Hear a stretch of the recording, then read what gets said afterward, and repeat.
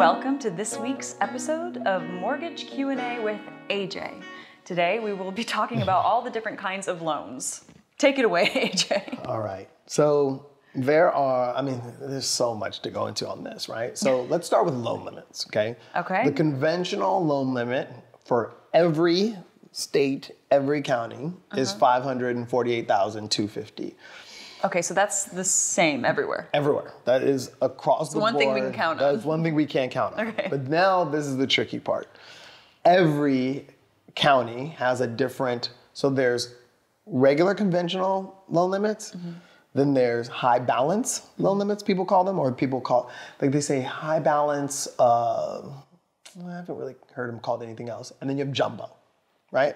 So you have three categories that you're in. And it's all about, it's about your loan limit and then what the pricing is. What it means most for you is, so conventional pricing is the best pricing. Okay. Then you have high balance pricing, which is your next tier, which the rate's a little bit higher. Why would you do that? And it's because your loan amount. And you have no, like say you want to buy $1 million property. Right. And then you have jumbo. But say you're buying $1 million property, all you have is 20% down. Those people already have the money, right? Now your loan amount's $800,000. Okay. Now you're over your county loan limit in some areas. Yep, okay. Right? And so you're stuck to jumbo pricing. Now, we are very competitive on the jumbo pricing, but sometimes we're not.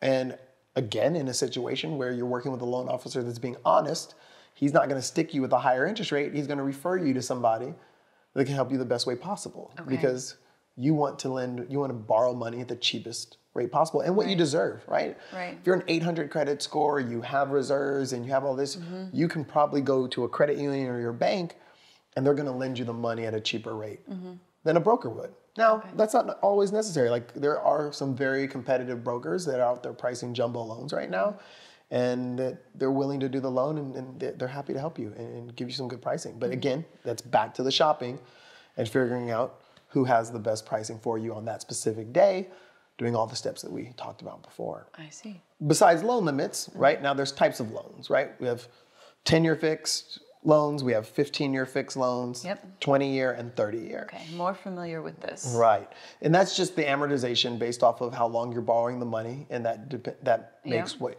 you have your rate and your term, and the term is what makes up what your payment is monthly with your rate, right? Okay. One great thing that we do, and a lot of brokers are doing this. One of our major companies, United Wholesale Mortgage, they have an exact term. So I could literally, if someone was calling me for a refinance, say they only owe 28 years left on their mortgage, I can put them in a 28-year mortgage. So they just introduced that, which I love. It's a very, very good loan. And it makes people feel like I didn't start back over, right? There are, like we talked about before in other episodes, there's a time that you would start over, right? But there is a time where you're going, no, I want to pay this thing down. I want to feel accomplished. So did this not exist before? It did not exist before. This is something that rolled out within the last few years, and a lot of our clients are happy with it. I mean, 26, 19, I can do the exact. Is everyone doing it now, or are you guys? Not everyone. I would say probably about 20%, maybe 10% of my clients use it. Because some people go, you know what, if you're giving me the same rate, I'd rather have the payment because they know they're leaving in 5 to 7 years. But again, tailoring a loan exactly to fit your needs. So this took that 10% of people that are interested in that and making them feel positive about a refinance. That's great. And a reason to do it. So that works perfect for them. Yeah. So as we talked about 15, 20, 30 years, those are fixed rates, right? Yes, that means your loan does not adjust. There are no prepayment penalties. If you're doing a loan, you should not get a prepayment penalty also. But what a prepayment penalty is it's that you've paid your loan off faster and they charge you for that. Oh, does that exist? They do exist with some companies, but you should. You need to check that You should beforehand. check, but you should not have one. I mean, is that rare? 99.9. They used to have them all the time. Probably why in 2008 the crash happened. There were a lot of things that went on, but now we're not giving those out. Okay, but you should still. You should not have one. Okay. Right. Okay. And then there are ARMs, right? ARMs, ARM, adjustable rate mortgage. Okay.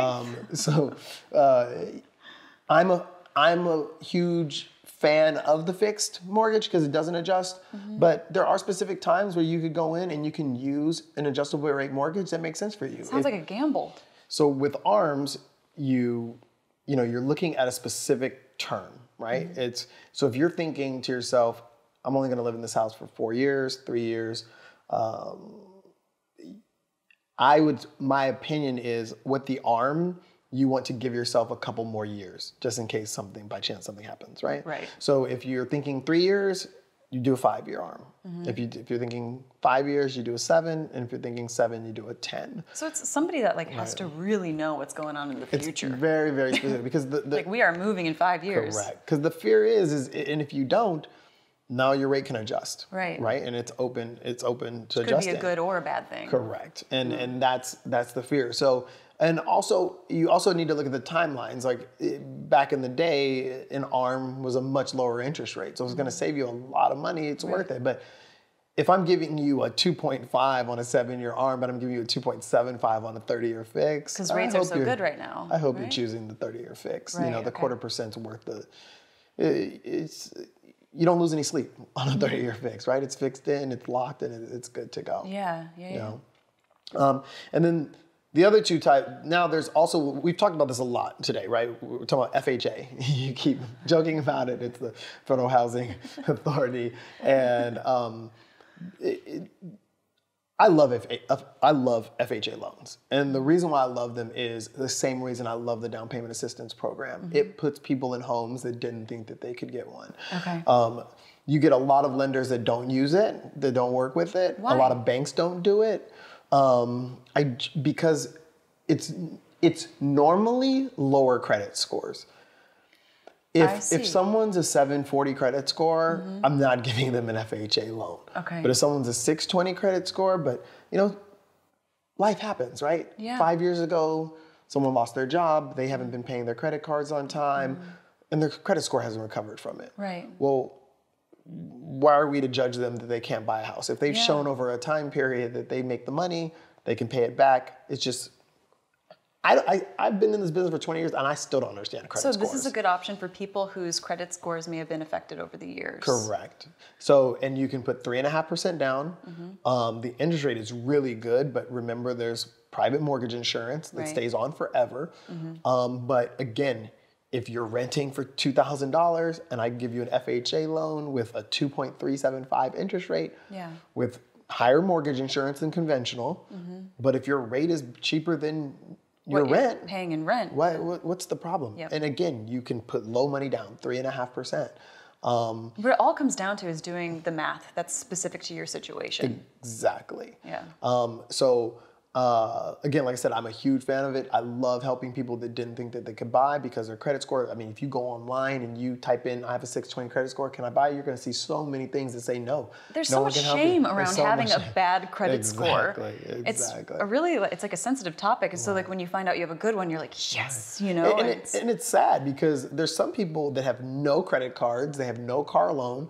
I pull their 660 credit score, but then I have some people that have a bunch of debt and they have a 780 credit score. Like, we're saying we want people to be debt free. We're saying all these things, but at the end of the day, it's about fitting for what you can do. It doesn't necessarily say that much about the person's character and how 100%. They're managing their finances. Exactly. Right. Yeah, exactly. So, and we do a lot of FHA loans, and what ends up happening is their credit score, because now they have the mortgage, they're paying their mortgage on time, their credit score goes up. Now we refinance them into conventional because they have the 20% equity, and now we get rid of that mortgage insurance, which lowers their payment. Wow, this is a great opportunity for them. Exactly. And it's just, like I said, with all of this, I feel like everything we keep going back to is you got to get with somebody that you trust. Yep. You got to get with an expert, somebody that's going to stay in the know, right? Like there's so many loan officers in our industry that they do it part-time. They think that they can do this part-time. They go to their job, then they come do this, and they think that they're going to read Google a little bit and catch it. It's just not possible.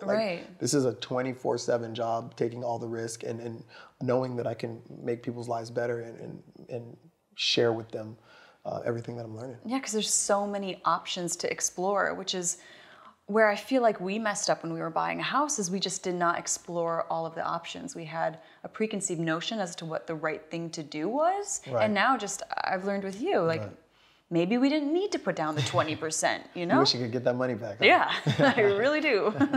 That's it on another great episode of Mortgage Q&A with AJ. We hope to see you next week.